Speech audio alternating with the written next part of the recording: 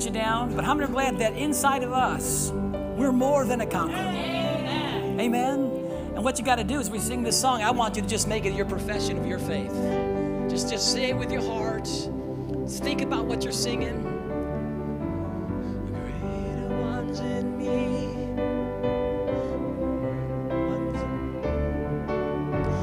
Okay. Let me start.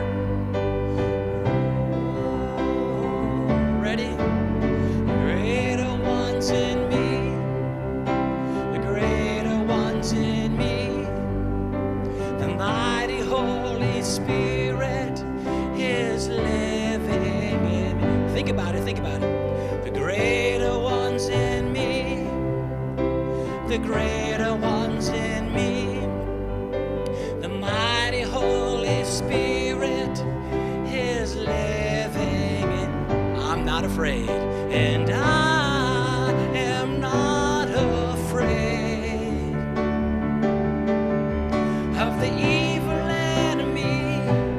Know all the threats he's made, 'cause we have overcome by the blood of the Lamb and by the grace.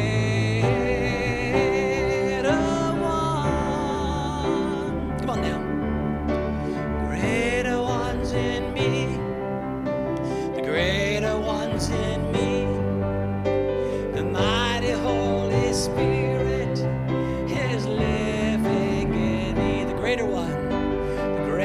ones in me, the greater ones in me, the mighty Holy Spirit is living in me, and I am not afraid of the evil enemy, nor all the threats he's made, 'cause we have overcome by the blood of the Lamb and by the greater one. Hallelujah. Hallelujah. Just worship him. Father, we thank you for the Holy Spirit. We thank you for your word. Thank you for the word. Thank you for the Holy Spirit. The greater one lives inside of us, Lord God. Hallelujah. Hallelujah. Bless you, Lord. Bless you, Lord. And I am not afraid. Let's say that line again. And I am not afraid,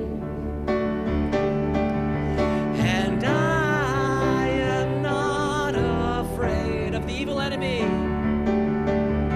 of the evil enemy, of all the threats he's made. For we have overcome, for we have overcome. Come on, let's say that line again. 'Cause we have overcome. One more time, come on. For we, come on, one more time, but make it your personal confession. I've overcome, 'cause I have overcome by the blood of the Lamb, by the blood of the Lamb, and by the greater one. Hallelujah. Hallelujah. How many are glad the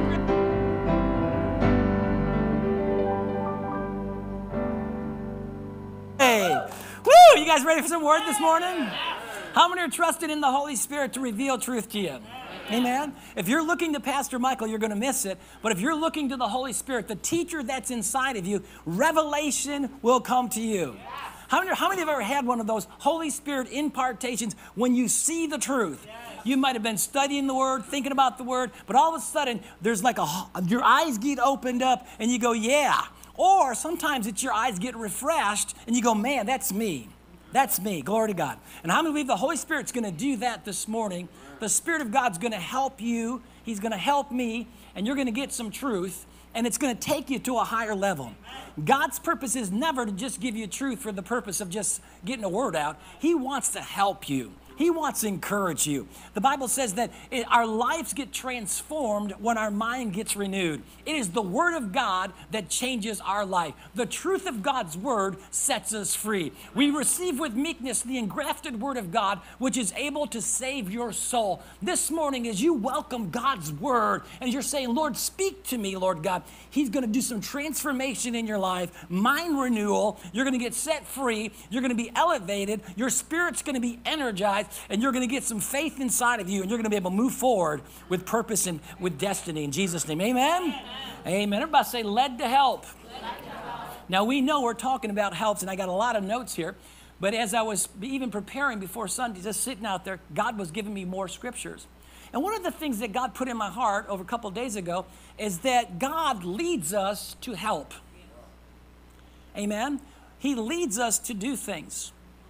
I mean, matter of fact, the very first thing that Jesus did, he was empowered by the Holy Spirit, and then the devil attacked him. How many know when the word's getting alive in you and you're starting your destiny, how many know the devil will try to attack you?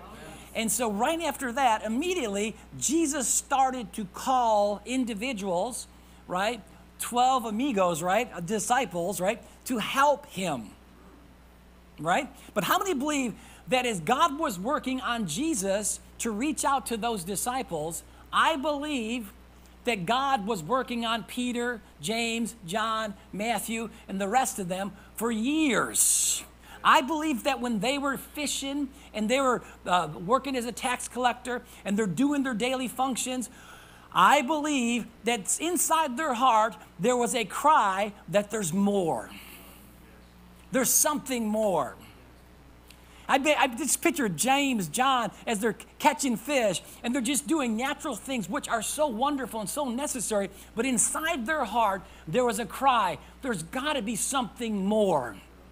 See, the reason is that because even though you're designed with a natural function, a purpose, God gives us different skills that we can do. Paul was a tent maker, but each and every one of us in this room are designed by God with a function and a purpose. And for you and I to be completely happy and completely content and feel that holistic sense of peace and contentment, you have to be following and pursuing your spiritual destiny, not just your natural destiny. This is what a lot of people, where they miss it. They get so focused on the natural things of life, and they put the spiritual things secondary. They set it aside. And so God becomes an afterthought. My career is more important than serving God. You know, my schooling is more important. And none of those things are bad, but you got the cart before the horse. When you put God's kingdom first, right? No matter what it is, there should be not a number one in your life other than Jesus. Amen. Some people say, well, I love my wife just as equal as Jesus. Then you're missing it. I love my dear wife. I treasure her. She's beautiful. She's a helpmate, but she's not even a close second to my relationship with God. And you say, that's pretty rude. Jordana wouldn't like to hear that. I don't want to be a close second for her. We love each other, but what's made our life beautiful is that we put God, every decision that we make, we filter it with our inner conviction of putting God number one in our life. Amen. Our schedule. When we used to work, we work now, but when we were at Bible school, when we used to work, when we weren't in the ministry, but we would, when I would get a job, I would tell them right out, this is what I need. I need Sunday morning free, and I go to church on Wednesday night. Non-negotiable. Some people say, did you get a job? Yes. Did you prosper? Yes. Favor. I even worked at the post office, which is a militant, Mark worked there, right? A militant thing. It's like a military there. And when I got there, I was you start out as a part-time, yada, yada. And they told me right off the bat, you have to work Sundays. And I told them, I said, nope, I can't work Sundays because, I'm a pastor and I have a church. And you know what? Instead of me folding, they ended accommodating me. Amen. And I actually wouldn't use did the other workers get mad? No. Matter of fact, the guy that was my equal, and we were supposed to switch Sundays. He was happy to work every Sunday because he's like, man, it's great. There's no bosses here, you know. And I almost wish I could have danced. I'm like, I would have liked to have 8 hours worth of work with no managers watching me. It'd been great. He's sitting there playing whatever Yahtzee. But the point of the matter was, I put, and Jordana has always put, she was in the service industry for years and did all that. And she put the Lord first, honored the Lord. There's something about that. When you put God first in your life, everything else starts to work out. This is where a lot of people, they miss it. They go, how come things are not quite working out? Well, are you putting your physical body over? I got to go to the gym. I got to work out. I can't do that. No. God first. Everybody say God first. Look what it says here in Psalms 110, verse number 3. And if you want to see blessings in your life, you and I have to make that undeniable distinction. God's first. When the doors of the church are open, you need to be here. Well, I can't, Pastor Michael. Well, you need to be here. If this is your church, you want to hear what God's saying from this pulpit for you, because it's for you. How many know that the ministry that's coming from this pulpit is tailor-made for these sheep? Well, I'd just rather just sit home and listen to everybody. Well, you're getting a broad-based thing. That's okay. But when you're coming here, you're getting laser ministry that God has anointed me to minister to you. Now, if you can't make it, and I hate to use that word can't, thank God we have the video there, but our life, we should be putting the Lord first. That's it, undeniably. You guys hearing that? Now, no condemnation. How many know you're still going to heaven? You know, yada, yada, yada. You know, people go, oh, no, you're preaching condemnation, man. I don't like that, man. I don't like that. You're actually telling me I have to. Yes, I am. But notice what it says here. It says, thy people shall be what? Willing when? How many believe that today, this time, this season that we're living in is the day of God's power? But the first thing that he says, the people of God need to be willing in the day of God's power. The word willing means to be soft and pliable, easy to maneuver, easy to change, easy to bend. If you're an individual here that you're stiff-necked, that's what God called the children of Israel. He said they were stiff-necked, that they were inflexible. God would speak to them, and they would go, nope, I'm just doing my own thing. And guess what? They ended up dying in the wilderness, never getting their destiny. If you and I want the blessing of the Lord in our life, we have to be willing in the day of power. And this is the time of the latter rain and the early rain. God's pouring out his spirit. God's got a purpose for every one of you. God wants to bring in that he's waiting for the precious fruit of the earth, souls to come in. But every single person in this room, not just Pastor Michael, we need to be flexible, pliable, in God's hand and say, yes, sir, Lord. Isn't that how Jesus lived? Every day that Jesus lived, he didn't live for himself. He didn't live for his own purpose. He didn't have his own agenda. He didn't just say, I think I'm just going to do what I want to do today. No, he said, I must go to Samaria. He said, I'm here to do the will of him that sent me. I'm not here to do what I want to do. I'm here to do what he wants me to do. And when you and I start getting that attitude, guess what's going to start happening? There's an open line of communication, and it opens the doors for the supernatural to work in your life like never before. God will start speaking to you. God will start talking to you. God will start leading you. Doors are going to start opening up, and your life is going to take on a whole new significance. You're going to be elevated from the drab, the mundane, the monotonous, living days of just kind of boring, but all of a sudden your life is going to be a spiritual adventure. Yes. Everybody say willing. Everybody say, not my will, God. Everybody say, but your will, God. Say, not my will, God. And this means going where he wants you to go, doing what he wants you to do, saying what he wants you to say. Are you guys hearing me today? Are you guys hearing me today? Are you guys hearing me today? All right. Look what it says in Isaiah, the first chapter, verse number 19. Isaiah, the first chapter, verse number 19. Woo! How many likes? What do we have? Linguine today? What is it? What is linguine? Hey. Now don't start sniffing the garlic, all right? And I hope she's blowing the fan that way, because if I start smelling it, I have to pray the prayer I just said to you guys. Lord, not my will, but your will. Notice what Isaiah said to the children of Israel. He said, if you be what? and obedient. I'm willing. Guess what's going to happen when you start to be willing? And this is what we're doing today. You have a willing heart, and we're going to get to it in a moment. God's going to start putting something on your heart to do. That's where the obedience part comes in. It's not just going, yeah, I'm willing, but you got to follow through. But notice the rest of that verse. It says, if you be willing and obedient, what's going to happen? You shall eat. How many want to eat the good of the land? The word good means the fat, the best. Can you and I serve God and be abundantly blessed? Your marriage blessed, your car's blessed, your home's blessed. But it starts out with that simple thought, putting God first, being willing, and then going, yes, sir, and then doing it. And then God says, you'll eat the good of the land. How many in this room can testify to that? Yes. That they've seen the blessing of the Lord. Yes. Let me ask you a question. Can it get better? Yes. Can you get higher? Yes. Can you get further? Yes. Absolutely. Absolutely. The word says he will increase us more and more, us and our children. Everybody say willing. Everybody say obedient. All right, let's go to 1 Corinthians, chapter 12, and verse number 28. We're just going to consolidate this, but 1 Corinthians, the 12th chapter, talks about the body of Christ. And if you read the whole chapter there, it talks about how that not every part is the same. Everybody's different.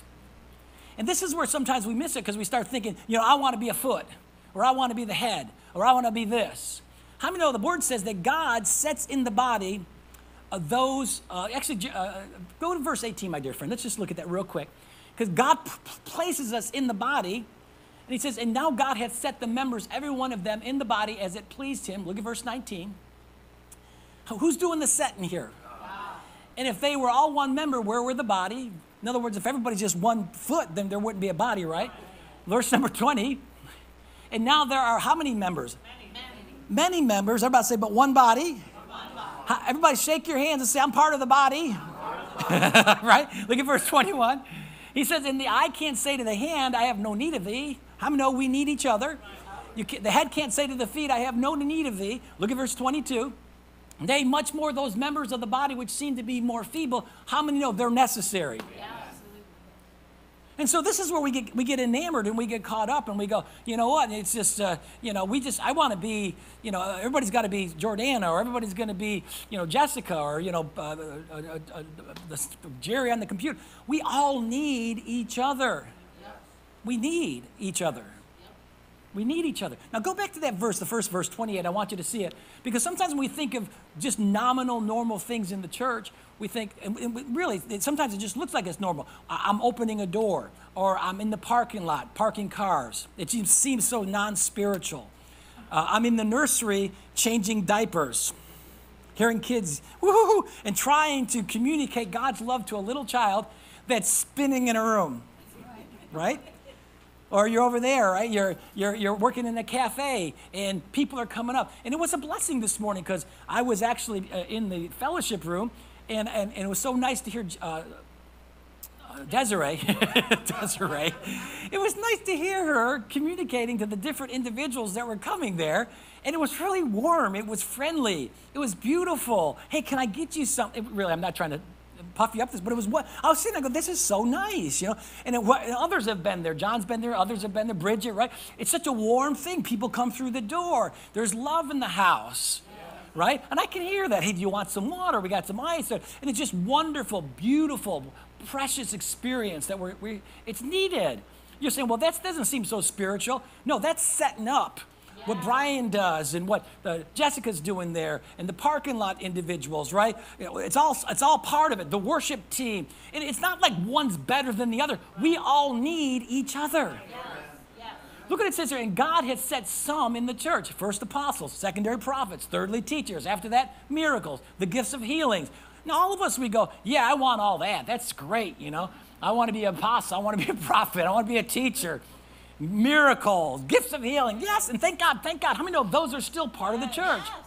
But notice the very next one, right after that, it says, helps, governments, diversity of tongues. Thank God, those are all gifts. But notice they're anointed and they're sent, set, and they're empowered by God. God put these gifts there. You are just as called as the apostle is. You are just as called as a prophet. It's all right here. Some people say, well, I just think it's nothing what I'm doing. Debbie and John, when they come on Mondays, when nobody's here in the church, and they come and they clean and they vacuum. I don't know about you, that is a ministry. Yes. Right? We can sit there, well, that doesn't seem so spiritual. That is spirit. And I know I'm naming names, but the truth of man, no one knows that. How many know God sees that?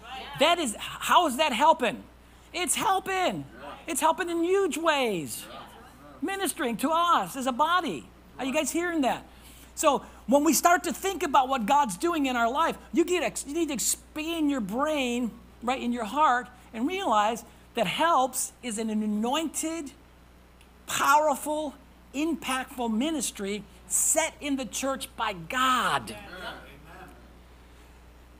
Pastor Michael can't, and let me just say this next line, and I want you to hear it very clearly, and does not want to do everything. Let me just say that again, just in case you didn't hear that.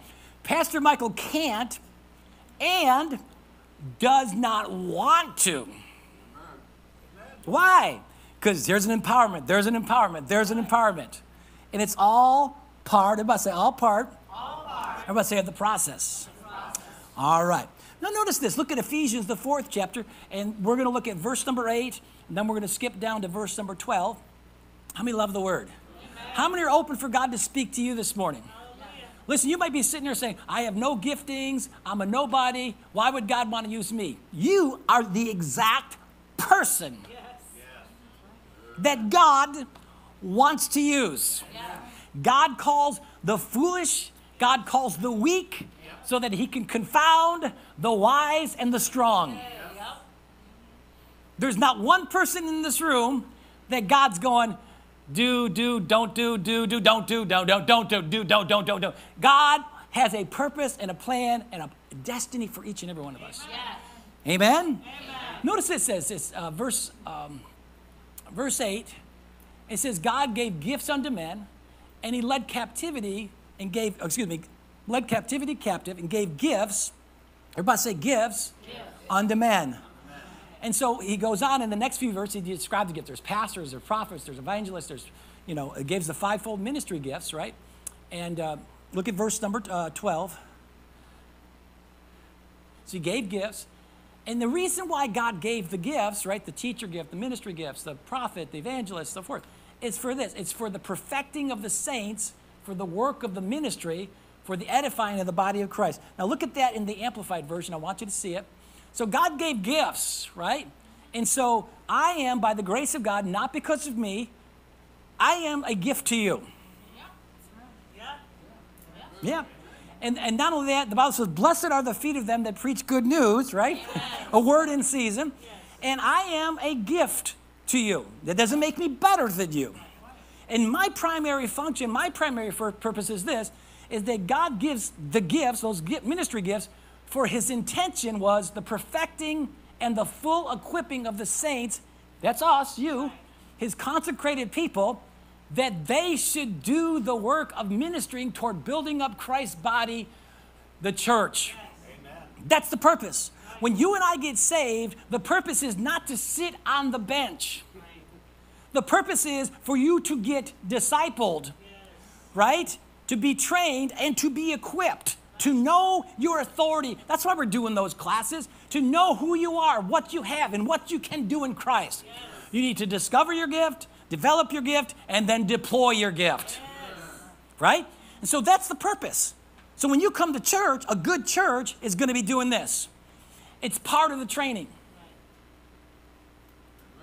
Sometimes people say, you know what, I want to go to a church where the pastor is my buddy.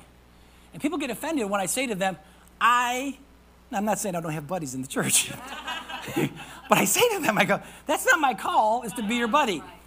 Because your buddy, you're looking at me as a buddy. I'm called to be your pastor Are you guys hearing this? Yes. And to equip. And when you come to church, right, sometimes, and I'm sure sometimes when you come to church, you feel, wow, why, how in the world is, what is happening? I'm getting spoken to in such a deep way. It's the word. And sometimes when you walk out, you're like, you don't have to tell anybody. You ever walk out of church and you're kind of doing this? You're kind of holding your butt.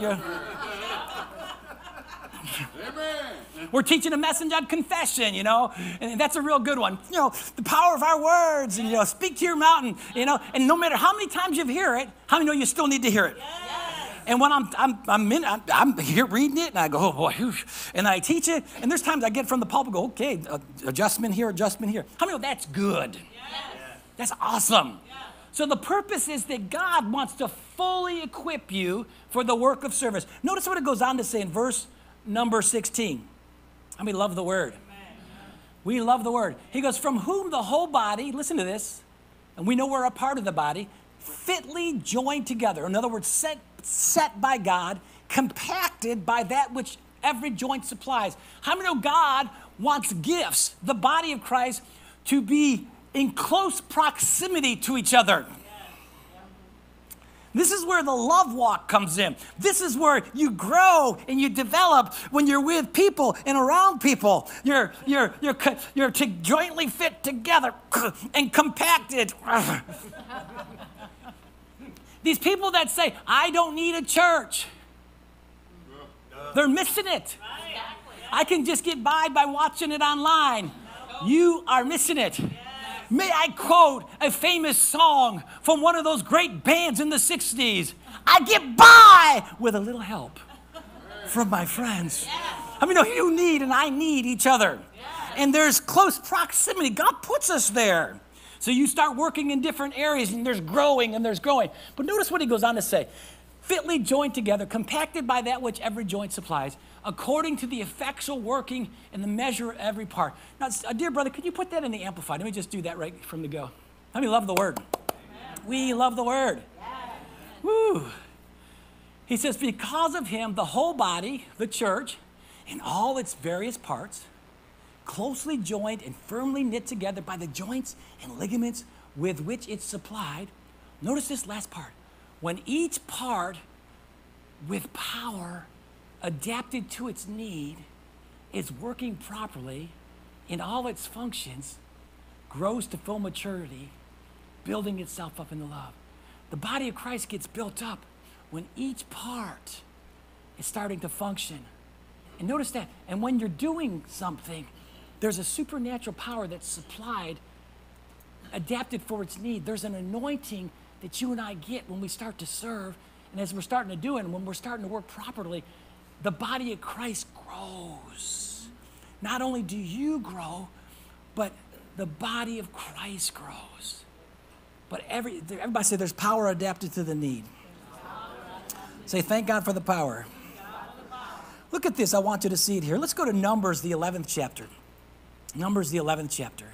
And we'll look at verse number 16. And again, actually verse number 10. We'll start with verse 10 real quick. I just want you to just see this real fast. How many love the word? And so Moses, how many ever heard of Moses? How many think Moses had a real powerful gifting, right? And it says, Moses heard the people weep through their families, every man in the door of his tent. And the anger of the Lord was kindled greatly against Moses also. So in other words, the people were complaining. And so Moses, God's not happy with it. And Moses is displeased. He's having a rough day here.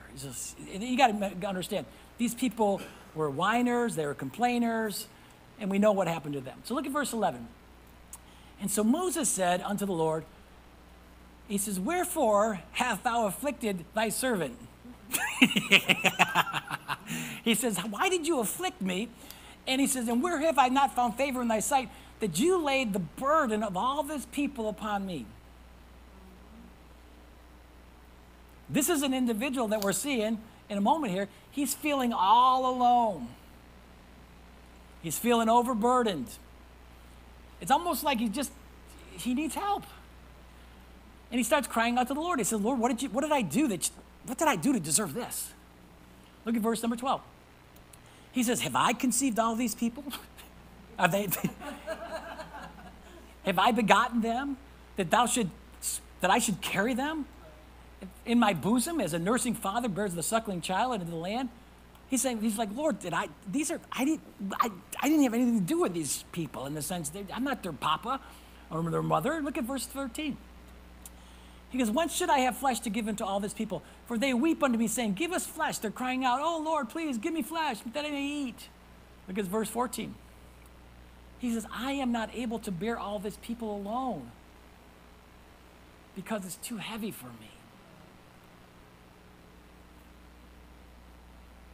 Moses was anointed powerfully.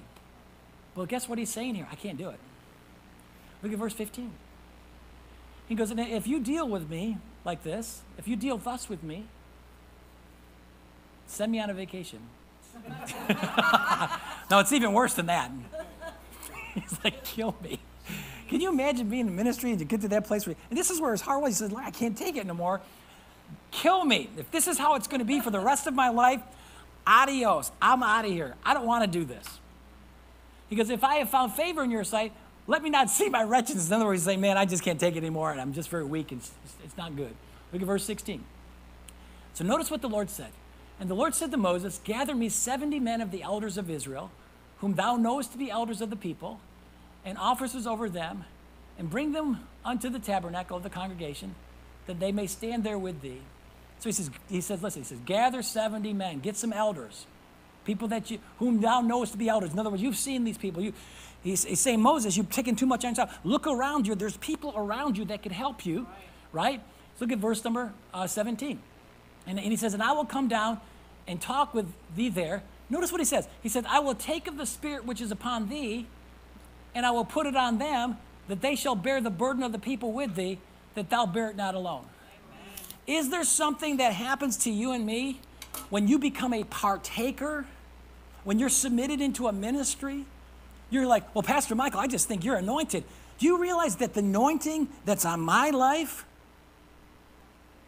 when you and I start to serve, a portion of what God's doing here gets spread out to the people of God? Yes. Do you see that? He said, I'm going to take from you, Moses, and I'm going to put it on. Why didn't God just give Moses more power, more strength? That's not what he needed. He needed others to help him. Yes. Are you guys hearing this? Others to help. And some of you, I say this in general, sometimes we just think, well, just let Pastor Michael, let Jordana do it. She's really good. And she is. But if anybody, Jerry's known my wife, and Brian and Danita, they've known him for a long time. Anybody that's known my wife for any season, Jackie's known her for a real long time, you're going to notice there are times Jordana is spinning. Right. Yeah. Yeah. You're saying, well, Pastor Michael, why don't you do more then?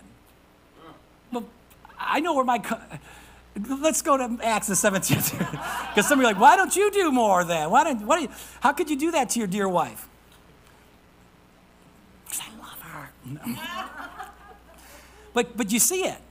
And we thank God for, like, Brian, they're very sensitive. Jerry's very sensitive. People that have been around Jordana for a season, they know, you can see it. How can we help you? What do we got to do? Notice Acts the 6th chapter, verse number 1. How many love the word? Amen. How many love Pastor Michael? Amen. How many are excited? How many are willing? Yes. He goes, so the church is starting to grow. And he says, the number of the disciples was multiplied, and there arose a murmuring of the Grecians against the Hebrews because their widows were neglected in the daily ministration. So they were feeding the widows, and so the Grecian widows, they were being neglected, right? They weren't getting served. But notice this, the church is growing. The church is booming there. And all of a sudden, this is, the enemy's, something's starting to come up here. They're dropping the ball. Can we just use that term? They're dropping the ball. They're not getting everybody served. So they go to the disciples, verse number 2, and they said, then the 12 called the multitude of the disciples unto them and said, listen, it is not reason that we should leave the word of God and serve tables. So they were going to Peter and James and John, the 12, and they're like, we got a problem here. The widows are not being served. So what we should do is you need to start serving. Peter, you need to get your apron on, and you need to get out there and start serving these people. Now, I'm not opposed to doing that. Anybody that knows, we all see me, I'll pick up a table. We're not elitists here. We all have a servant heart. But Peter acknowledged that, hey, this is my primary function here. My primary function is to minister the word of God and minister to you people. He said, this isn't a reason. Even though it was a good thing, they needed to feed the widows. He said, this isn't reason for me to leave the word. Because this is what I'm called to do. Right. So look at verse number 3. And so he says, wherefore, brethren, look ye out among yourselves 7 men, honest report, full of the Holy Ghost and wisdom, who you may appoint over this business. So what was he doing? Same thing Moses did. He said, let's find some people here that are faithful, right? And full of the Holy Ghost, and let them start serving. And out of that 7 that were serving, one was Stephen and one was Philip. And both of them had calls on their life. Philip was an evangelist. I think Stephen was an evangelist as well. And they were serving tables during the day, and they were out there ministering. Miracles were taking place. Philip went to Samaria, had an awesome revival there. What are you saying? Even though they had a bigger ministry than just serving tables, this is a place they started. But it was needed. Our natural things needed. I mean, this is serving tables to widows. You're like, well, that's better, whatever, I don't know. At least it's something. But the point is, natural things are needed, and they're spiritual. Are you guys hearing this? You never need to look at yourself and say, well, if I'm back there checking people in at the nursery, I'm doing nothing. You're doing something. Yes. Yeah. And as each part does their part, God wants no loafers in the kingdom. You're like, well, I'm just a baby. I can't serve. Let me give you a big hint. Peter, James, John, they're all babies. And Jesus called them, discipled them. And it wasn't too long into their discipleship, he sent them out to start doing some things. Are you guys hearing this? Everybody say, yes, Lord. Yes, Lord. Look at Job, the 32nd chapter, verse 8. Now we're going to so as I said, all this I'm saying is, God's got a purpose for you. You're worthy.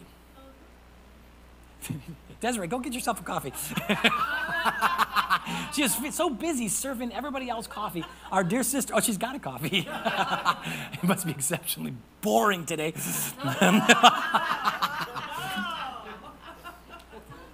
No, I'm kidding. We're blessed. Amen. What was I saying before that? Does anyone remember? Job. Job.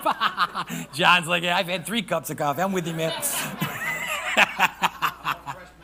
He wants fresh manna. Hey, we're getting it. Thank you, by the grace of God. But you may be sitting here. Some of you might be sitting here saying, I'm not worthy, Pastor Michael. I'm not worthy to serve.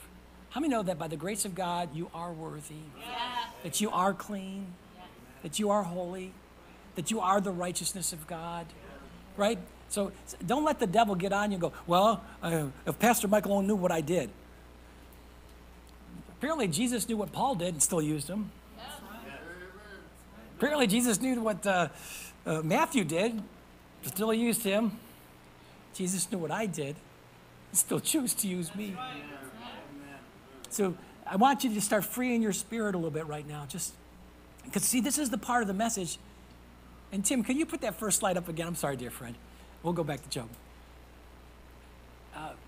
Led to lead, led to help.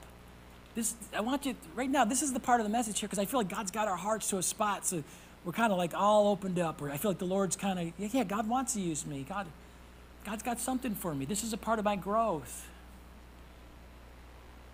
God wants to use me. Pastor Michael, Jordana wants to. This is a spiritual thing. And it's so important for you as an individual. Your destiny, starting out in this very little, tiny little things that you might think is insignificant. Ty's over there doing the camera. He said, well, how spiritual is this? Well, ask those people like this gentleman right here, Pat, that watches us faithfully in Virginia. Yeah. How many know that he goes, oh, Pastor Michael, no, if it wasn't for Ty, it wasn't for Tim, Jerry, and the Switchers, and Josiah, we couldn't be doing this. Right. You're saying, well, we're only ministering to a few people. How many know Jesus is not concerned about the crowd, he's concerned about the one. Yeah.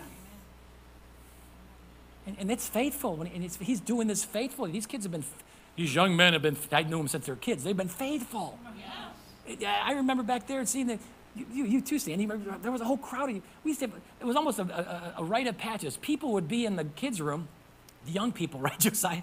They would leave the kid room, and then they were back there serving. Cassie, we talked about, she's over there in college. How many, we missed Cassie. Yes. She was doing an awesome thing, helping here, helping there.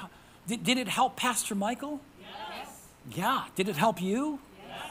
Did it help Cassie? Yes. Yes. Yes. Yes. Look at Job, the 32nd chapter. I won't keep you too much longer, but just stay with me just a little bit now. So let's just, while the atmosphere is getting cleared, I want you to just be open now. Just be open. He says, but there's a spirit in man. Everybody say a spirit in man. And the inspiration of the Almighty, what does it do? Gives them understanding. There's a spirit in man. It's a word for breath. And he says his spirit gives understanding. Look at that slide number 13. I want you to see it, friend. Everybody say, look inside. Say, God's going to speak to me on my insides. It means it says the Spirit of God, there's a spirit of man, it gives us discernment, gives us insight, gives us the ability to understand, gives us perception, the ability to see or hear, to become aware of something. How many of them, God's going to speak to you today, you're going to get an inner witness, you're going to become aware of something on the inside. Look what it says in Proverbs 20, verse number 27. How many love the word? Everybody say, inside. You're going to get drawn today to do something that you're like, well, Ann might be going, I don't know, I just feel, it just seems, yeah. And that's how it might be. I think many times when we think about the direction of the Lord, we always think it's thunder from heaven. Hey, I am Jehovah God. We all want to be like Elijah. We want to hear God in the thunder. We want to hear God in the storm, right? But it's the wind but how did God speak to him? The small, thin, tiny. And that's why right now we're creating that atmosphere. We're just getting our ears open and we're like, Lord, speak to me, Lord. You're going to get drawn to something. He said the spirit of man is what? The candle of the Lord, searching all the inner parts of the being. Notice it says your spirit and my spirit is the candle of God. What does a candle do? It's the part of, a candle gives light. A candle gives illumination. A candle enables us so that we can see something. So what he's saying is your spirit and my spirit is the candle. That's where the illumination is going to come from. Look at the word for candle here, slide 14. How many love the word? Amen. Everybody say, I love the word. I love the word. We love the word. Everybody say, God's word is good. God's word is good. All right. Notice that definition. I know it's a little long, but I want you to see it. And it says this. It says, the word candle means to glisten. What does glistening mean? You ever see something it'll explain itself. After the flood season, the land is plowed, right? The surface of the soil, the top part's dry, right? But when the soil is turned up, this is what we're doing right now. We're turning up the soil. What happens? Because of the rain that was in the previous season, the soil starts to glisten in the sun. In other words, you can see it from the water remaining in the soil. The water is necessary for the seed to begin germination. So what is it saying? Your spirit and my spirit is the candle of the Lord. And as we're looking inside this morning, right, as we're stirring up like we're doing right now, I'm kind of plowing the ground. What's starting to happen? Things are starting to get turned up inside of you, and you're going to see something glisten inside of you. What does that mean? It's just like if you're seeing all dry dirt and all of a sudden you see some area where it's moist and it's like it's drawing your attention. Your spirit is something's going to get highlighted to your spirit. And it might be a tiny, little, insignificant thing you might think, but it's important for you and I because it's a step in a direction of God. This is how God directs us. In closing, I want you to see it. Luke, the 1st chapter, verse number 1. And everybody say together with me, linguini. Now say it with a little, say it now with a little linguini. Now I'm going to teach you a little bit of Italian and say l'amore. Yeah, that means love, right? It's love. So let's say it one more time. Say linguini. Oh, see, I can feel the spirit on that. Say l'amore. Oh, I'm feeling it now. Linguini. You know it's glistening in my heart right now, right? Now, how many think that, when God, the Bible says all scripture is for profit. In other words, it's by the inspiration of God. And so when God put the canonization, they put all the books together, of course, things were in sync. But when when Isaiah spoke or Ezekiel spoke, it was by the inspiration of God. And it's very interesting to note, there are some people, or sometimes in the Bible, it was very profound, very powerful when these guys were writing down their thoughts, You go to some of those Old Testament prophets, it's like, it was just very powerful. Or Moses, for that example, wrote the first 5 books of the Bible. And so he had such inspiration. Matter of fact, the word says that Moses was different than any other prophet because God said, I talked to him face to face. So it was very powerful. And Moses wasn't just writing about things, which is so cool with Moses, very interesting with Moses, because he was a prophet of the present. He was a prophet of the past because God had allowed him to see the creation of the world. So he was here, and God was opening his eyes, and he was seeing things back there. Then he's prophetically speaking to the people right here, but also he's speaking prophetically for the future. He was a very interesting prophet. Not quite all of them were quite like Moses, but it was very powerful, dramatic. So Luke was a physician, and he was with Paul. He was part of Paul's team. So he was basically a doctor, But we got a spiritual doctor right here too. And so listen to this. I want you to hear this now because we're reading something from the scriptures that is inspired by God, directed by the Lord, for us to read. As a matter of fact, the Word of God says that Jesus did so many things and said so many things that the world itself would not be able to contain the books.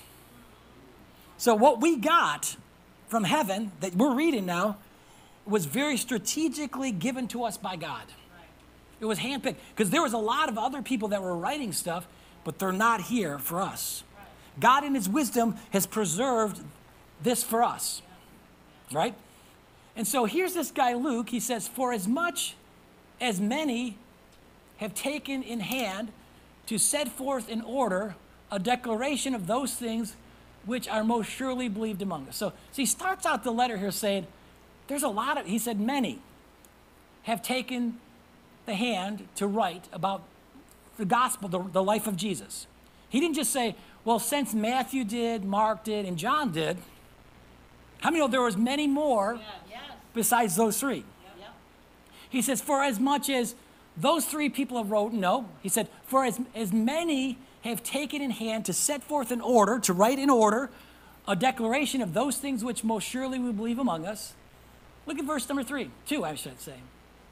He says, even as they delivered them unto us, which from the beginning were eyewitnesses and ministers of the word. So he goes on to say, there's a lot of people that wrote, and he goes, and there was a lot of people that were eyewitnesses. Luke was not an eyewitness. He was not one of the 12 disciples. And ministers of the word. And he says, and these guys were ministers of the word. Are you guys getting this morning? Yep. So he's basically saying, I'm just a doctor. All these other people seem to be way more qualified than I am. And he goes, and they delivered that which was from the beginning. They were eyewitnesses. They were ministers. And look at verse number 3.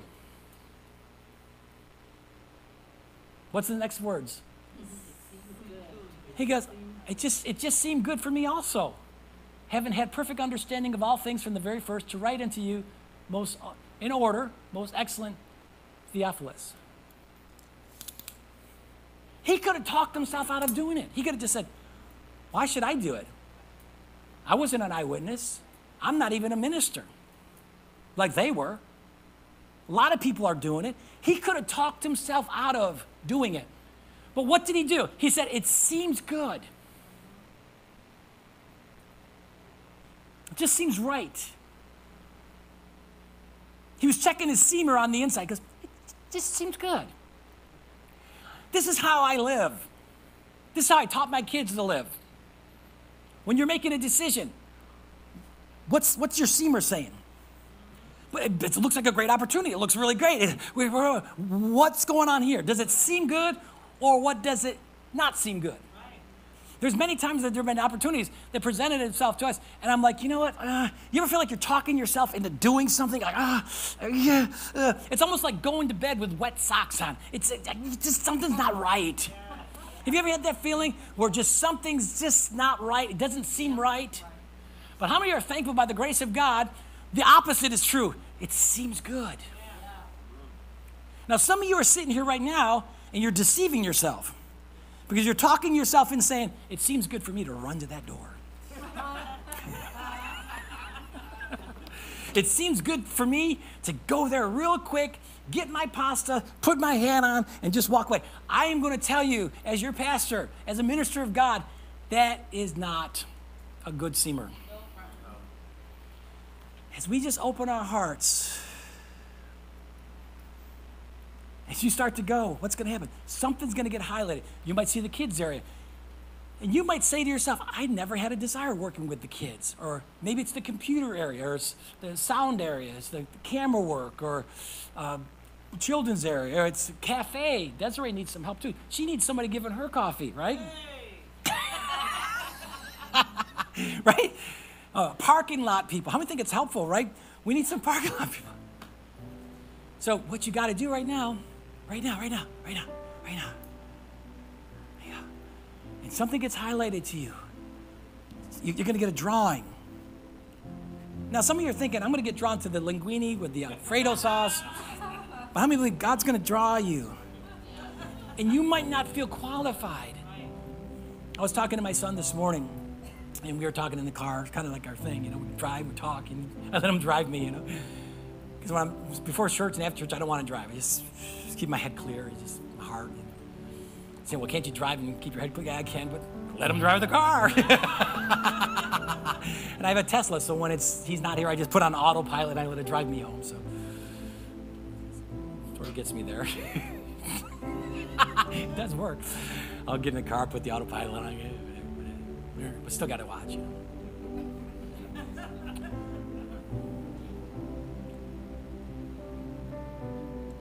I remember when I was telling him, when I was 17 years old, my father was going to Italy. We had a little Bible study. He comes to me and says, Michael, he says, why don't you help, or Miguel, he always calls me, Miguel, why don't you help out while I'm gone? It was just maybe 20 people or whatever. And I remember telling him, I said, Dad, it's not me. I don't want to do that. I didn't want to be a preacher. I mean, on my list, it was, I don't want to name any professions, but preacher was really low. There was no desire. So he said, okay. So then I went up a couple days later. I was praying. And as I was praying, the Lord told me, he said, help your father. So I came downstairs. I said, Dad, I'll do it. I'll do it. And so there was an elder in the church. An old person knew more about God than I did. I was just like 17 years old. I knew nothing. I still hardly know anything. And I'm like, so I'd go to his house like on the night before service. We had service on Wednesday night. I'd go there on Tuesday. We'd read a chapter of Galatians. He would try to explain it to me, and then I'd get up there and just kind of say what he said, My father came back from Italy, and he's like, I go, Dad, you're back now. You do your thing. And he's like, no. And if you knew my father, this is how he goes, no. He goes, you got the gift. Got the gift. But maybe he saw something in me that I didn't see. He goes, no, you got to keep going. You got to keep going. I'm like, of course, I was living at home, working with him. I had no choice. Like, okay, what am I going to do? I got to. And so that's how I started. He would say a little few words, and I'd start exhorting, and I started developing. Then he went to Italy again. And at that point, I was like, God, to be honest with you, I'm like, Lord, I really don't want to do this if this is what my parents want me to do. I want to know if I'm supposed to be a preacher, this is what you want me to do. You have to show me. After church, I got on my knees and I prayed, and I prayed that prayer. And I opened my Bible, and God led me to Jeremiah. Every preacher gets called from Jeremiah. Hey, before you were formed in the womb, I ordained you to be a prophet to the nations. And I go, but it felt different that time. I go, I think you're talking to me. And then God, that very night, I went to a church I never went to before. It was a small African-American church, and 20 people in the room. You guys heard the story. And all of a sudden, people are giving testimony. The guy gave a prophecy. He spoke in other tongues, and then he interpreted it. And then part of the message was, you got to break out. You got to expand. You got to break barriers. You got to get out of your comfort zone. And I remember sitting there, oh, that's good. I like that. So he had everybody give testimony. And the guy that I was with, he got up, and they're all powerful testimonies. I don't know if you've ever been to a African-American church. I love it. I totally love it, man. It's my speed, man. They're like, ah! Everybody's having a good time. So everybody's just like blowing out major testimonies. And I sat there, and he goes, young man, would you say something? And I was kind of like where John is there, a little further back. And I got up and I go, you know, I'm just so happy to be with you people. I'm talking just like I am now, nothing brr. Like, I'm just happy to be here. It just really blessed me. And what you said there spoke to me. And this guy stopped. And he said, Michael, come up here. Now remember, this is the day I asked God, I don't want to just do it. Show me. And then he showed me in the Word. And then that very day, all of a sudden he said, Michael, come here. He said, I can't give you the gift. God's given it to you. He said, he starts describing the story of David, about how that God said, don't look at the outside, look at the heart. And when I came to the front, he said, I can't give you the gift. God's given it to you. And he put oil, put oil on me. And I can't wait to go to heaven and see this guy. I don't even know his name. I'd never been to the church ever again. And then from that point on, God just began to confirm it to me and showed it to me. I'd be in service. It was just amazing. But God had to take me out of my comfort zone. And as I was talking to Jeremy, going back to the study this morning, we're talking about it. I said, you know, God was getting me out of my comfort zone. And even still to this day, there's times I'm like, I'm not comfortable doing that. How many got some areas in your life you're like, I'm not comfortable? But when you and I are willing in the day of God's power, we just say, Lord, I'll do whatever you want me to do. Even if it's not comfortable to me, I'll do it. And listen, this is the cool thing. I'm not just saying this because we need help at the church. That's not it. I'm saying this for you. This is your stepping stone. This is your, when you're willing. If I didn't say to my father, yeah, sure, I'll help out. Being willing when God spoke to my heart to do it, I wouldn't be here today. I wouldn't be doing what I'm doing today. Because life is a succession of being willing and being open. And you might be a baby Christian, you're like, I don't know. But I'm telling you, this is your day. And as you start to just say, Lord, here I am, I believe God's going to highlight something inside of you. And as you start to serve, it's like what Jesus said to those leopards that came to him. There was 10. And they said, Lord, heal us. And he said, well, go show yourself to the priests. And the word says, as they went, they were healed. There's something about going. There's something about doing. I believe today, as you went, some of you got issues going on in your life, things that you need, more direction. But as you go, as you went, as you take that first step, you're going to start seeing God show up. You're going to start seeing things happening in your life like never before. Your journey starts with the glistening of your heart, because the Spirit of man gives inspiration. And I want everyone in this room, let's just bow our heads. Let's just wait, look to the Lord. Father, I thank you for the word that you gave me to minister to these precious people. Lord, I can only say, but I trust confidently that you are the God that speaks deep into the heart. You speak deeply inside of them, and you reveal yourself to them.